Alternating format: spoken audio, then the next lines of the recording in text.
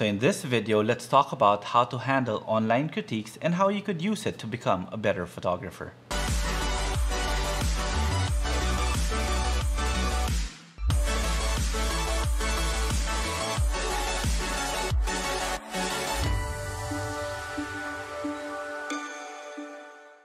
So hi everyone, this is Jiggy, a portrait and wedding photographer from the Philippines, and welcome to the channel. But before anything else, before we get deeper into this video, please do consider subscribing to the channel, and while you're at it, click that notification bell so that you get notified every time I upload a new video. This particular channel is really designed more for online tutorials or online lighting tutorials, but I do once in a while give a little bit of insights, photography insights like this, and I hope you do enjoy them. Please let me know in the comment section below if you enjoy videos like this, aside from the online tutorials, online lighting tutorials that I've been creating. Now, if you want to see some of the images that I've created, you could always find me on Instagram. It's at Jiggy Alejandrino. So I made this particular video because I've noticed this sort of trend that a lot of photographers, especially newbie photographers, have a tendency to be afraid to post images, especially in online groups that brings photographers from all over the world. Together with that, of course, you bring different personalities. Now, it's always good to have a community like that for online critique or for photo sharing, but you have to approach it in a certain way so that you don't get too affected by it. And these are a few ways that I've actually been living by that I want to share with you so that it could help you take those critiques in order for you to become a better photographer. Well, the first one is that I myself am my own harshest critique.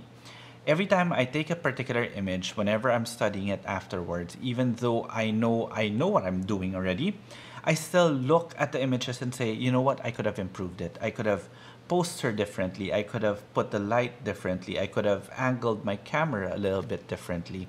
Those little things is what really transforms a great image to a fantastic image personally. So it's always nice to be aware of everything. So it's better to critique the images yourself first. However, there is a limit to that.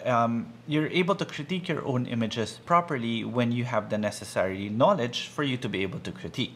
That's why some of us, well, when I first started, I loved posting images online also to learn from those that have been there before and may have some experience that they would want to share.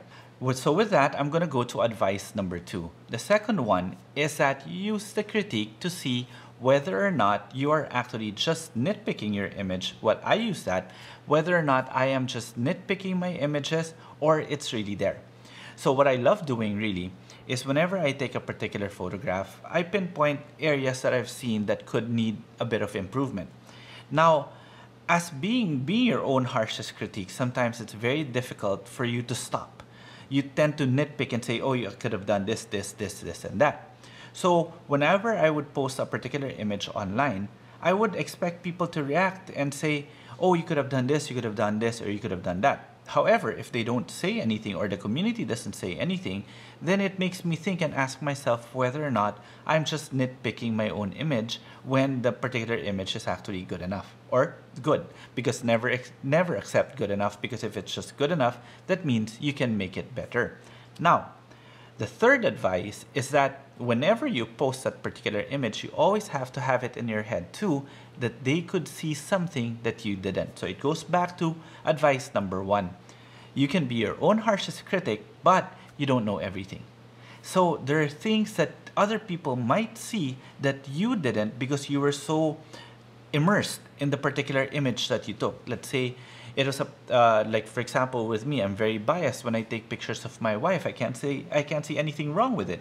That's why it's nice too to get the third person's perspective. Well, in this case, a lot of people's perspective on how that particular image looks like. And if they do see whatever it is that you didn't see and they talk about it, then now comes advice number 4. Advice number 4 is when you need to master the ability to sift through useless comments and good comments. Okay? This really happens because there are some people who would just critique for no reason at all. No, you should have done this, you should have done that, this is how it should be. A lot of noise. But how do you then sift through what's noise and what's actual advice? It's when people really want to help you, they will say, you know what? You could have actually done this. You could have shifted the light this way in order for you to be able to get this effect. Meaning they will not just critique, but rather they will give you advice to help you out. Normally, that is the advice that you would want to focus on. But again, there are some people who just really want to say some stuff, but take it with a grain of salt. Look at it, they may be right. Again, as number 3, they may be right. But of course, always give more importance to those who are actually offering to help.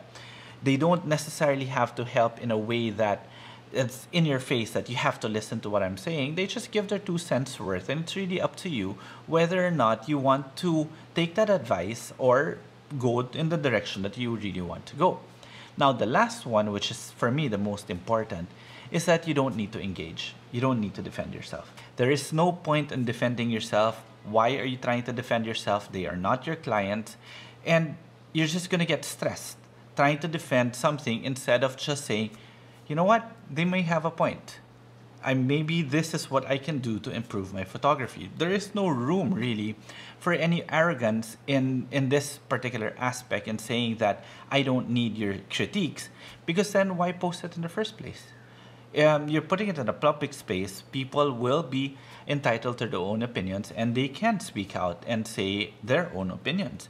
Now, engaging will just prove that you're out there trying to prove something, when in reality, if you have nothing to prove, you're normally just very quiet. So the best is never really to engage and never to try to even defend yourself, because by doing that, by accepting all the reasons that I gave you earlier, those things will help you become a better photographer, and it will give you a stress-free life. Now, I'm pretty sure this particular video might be open to some critique also. So for me, I welcome it. So if you guys have any comments or suggestions or something that I could add to the list or something that you could disagree with, by all means, leave it in the comment section and let the other viewers see or understand or read whatever it is that you want brought out there also. But let me repeat. The first one is that you should always be your harshest critic. Very, very important. It's always trying to be the best possible photographer that you can be, always wanting to improve. Next is that you use critique as a way to see whether or not what you're seeing that's wrong in your image is really just nitpicking or it's really there. Number 3 is that you always also have to accept that these critiques could be correct and they may be right and they may see something that you didn't. The fourth, of course, is that you don't have to listen to all the noise. You don't necessarily pick who you want to listen to just so that it makes you feel better, but rather have a logical way of looking at things. Some people may say things harshly, but they make sense. So always keep an open mind whenever you're reading these critiques. And number 5, no need to engage.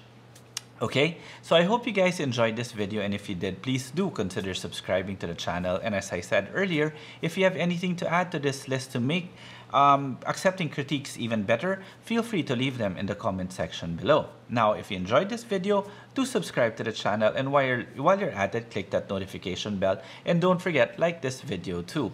Now, if you guys want to see some of the images that I've created, you could always find me on Instagram. It's at Jiggy Alejandrino. Okay, till the next video.